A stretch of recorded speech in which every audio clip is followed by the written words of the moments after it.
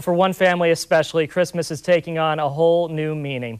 It started with one family's gift, which was given out of tragedy. But the Burchill family turned it into an example of the true meaning of Christmas. Valley News team's Tricia O'Connor has their story.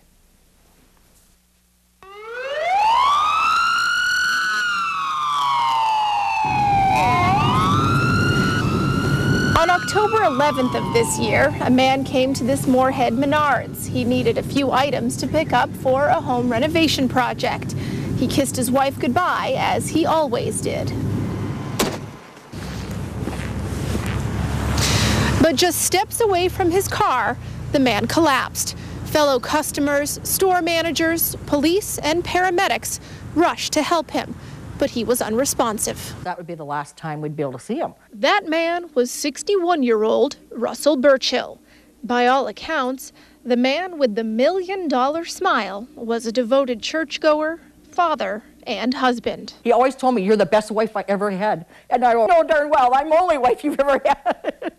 Russell, a farmer, was married to Becky for 37 years. They had 2 children and a bundle of grandchildren.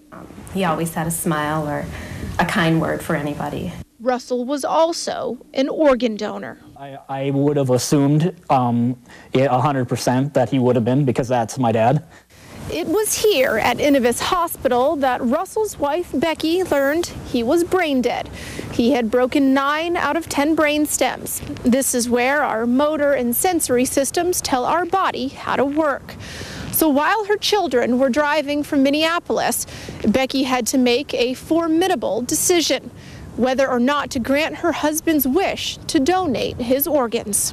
At that moment, you know, you're just like, you know, you still want him back, you know, and you're just not thinking that, you know, that it's going to get pretty intense. But deep down, Becky knew what to do. I knew that's what he wanted.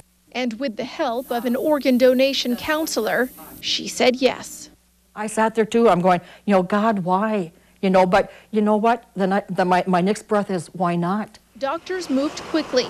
They took Russell's skin, bone marrow, arteries and veins, eyes, heart, and liver. Oh, that is the most ultimate gift. One of his kidneys went to a 74-year-old grandfather who, like Russell, loves to farm. The granddaughter wrote back to Life Sources that they were so thankful because he loves the farm so much. Despite the pain of losing the man they call Papa, Russell's family says they are at peace with their decision. And I know where he's at. I think that is the biggest comfort for me, because I know where he's at and he's looking down. And so, during this holiday season, Russell Burchill will live on in the life he gave to others and in the memories of his family.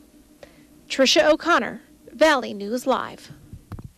The Burchills worked with the organ donation group Life Source from St. Paul. The family has asked to meet the recipients of Russell's organs and are waiting on a response. If you're interested in learning more about organ donation, go to our website, valleynewslive.com. Click on the hot